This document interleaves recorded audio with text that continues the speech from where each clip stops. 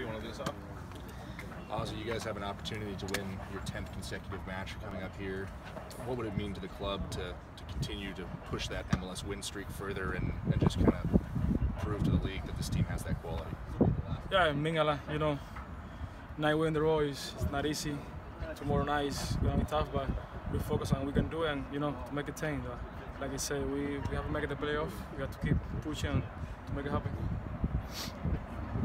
I got a question for you. Is there anything you've done the same way every time the last 9 games, superstitiously? Sometimes when you're winning, you don't want to change anything.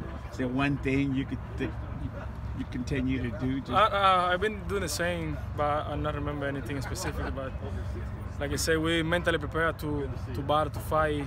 I think we are a little more confident now because we start winning games, but we have to keep pushing. We haven't won anything, so like I said, we have to, tomorrow night go there and find a way to get 3 points.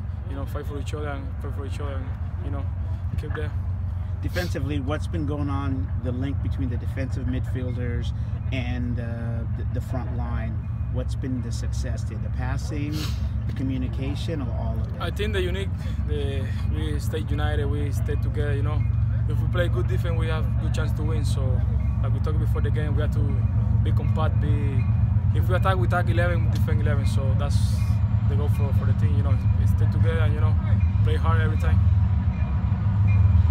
How do you think your partnership with Gustav has developed? You guys playing next to each other. What have you learned about his style over your time playing together? He's been great. You see him next to me or me next to him. So it's been great. Gustav is a great player, class player. We don't have to talk about it. We know what he can do in the field. We've been doing good partnership, and we have to keep doing like that to win the championship. So I'm very happy to play next to Gustav. What did it mean to lift the Cascadia Trophy again 3 years later in the same place in Vancouver? Been great.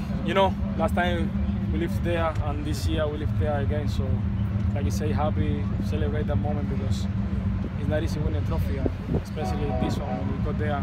Tough play to play and lift the trophy down there. But like I say, now focus on making the playoff and keep going.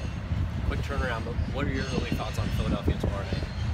It's gonna be tough. They come here because they want to get the 2.2, so the battle is going to be fire. We're going to prepare to battle, so we have to be ready for a good match tomorrow.